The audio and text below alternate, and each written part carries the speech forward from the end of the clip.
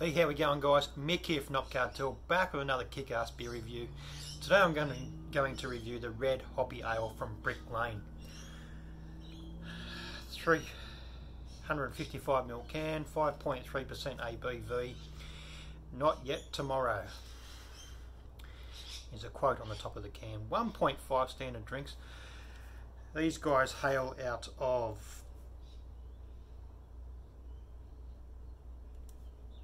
Dandenong, South Victoria.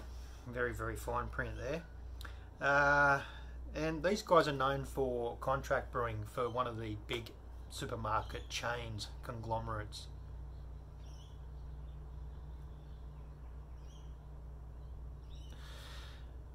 Doesn't actually state that on the can, but we know that Brick Lane has a lot to do with brewing for those guys. So they are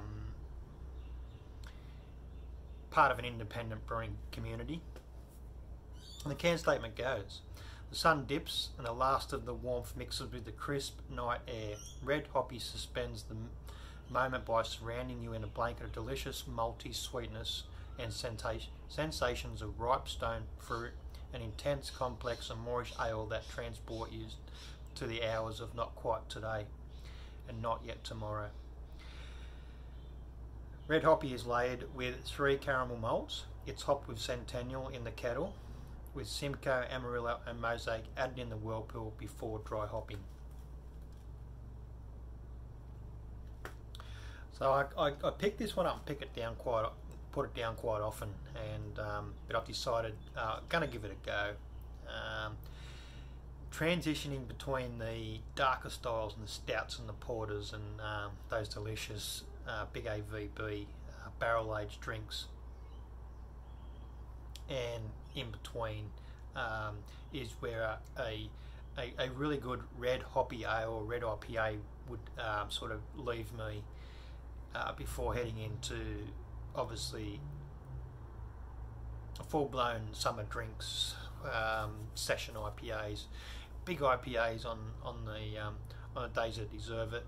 But red hoppies and the IPAs tend to be that middle mark for me. It could be ESBs as well, extra special bitters, English bitters, more sort of malty drinks, and some sort of fruitiness coming through from the hop. So as I stated, it's one of those beers I find is an in-between, start to come off some of those roastier, sort of sweeter flavours with a little bit of hoppy injection to it.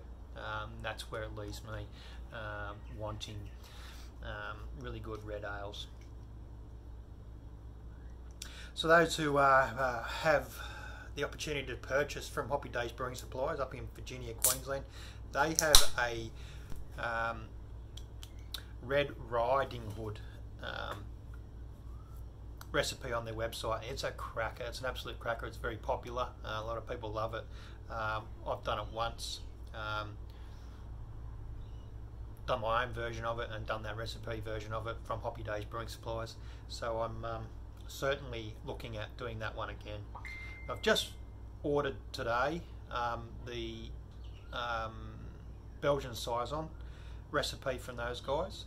I was going to do a mandarin base with using mandarin above area hops and mandarin peel as the addition, but probably a style I think is going to be suited to the cherrywood smoked homegrown hops that I'd done on the smoker a few months back. So today I decided, after ordering, that actually going through the freezer and trying to move things around and start to stock take what's in the freezer, I decided that I'd actually use those hops in that Saison, and we'll see what we can get happening there. Something a little bit funky and maybe a little bit different on the Saison side of things. So we'll just get this poured up.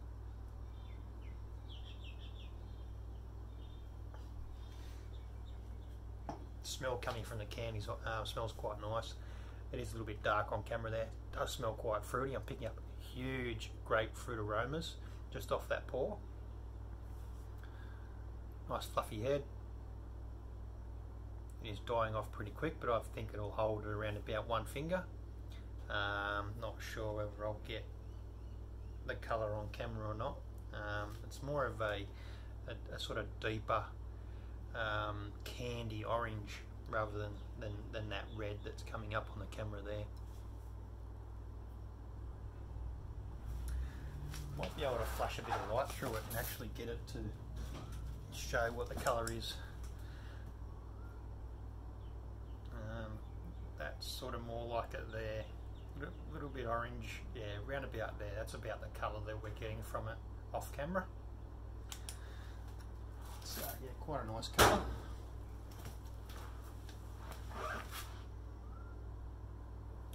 Reminds me hugely of the Two Birds Sunset.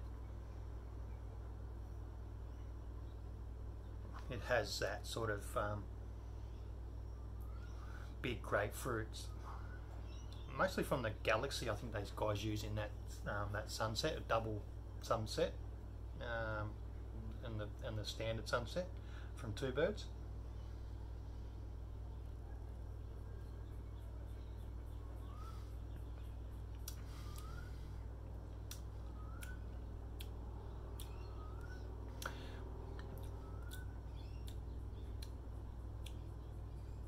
More punchy on the grapefruit with this one, and less malt.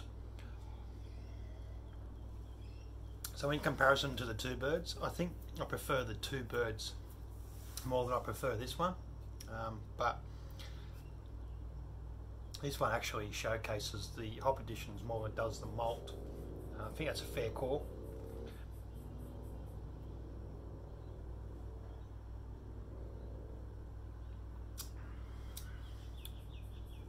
Touch more crystal malt might have changed the way this beer presents, but other than that,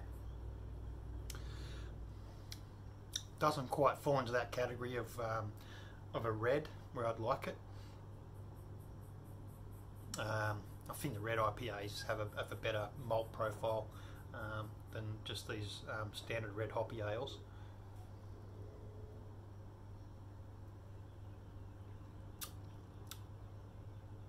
For price point, these guys don't really do a bad beer, to be honest, but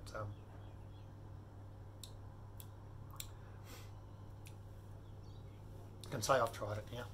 Cheers.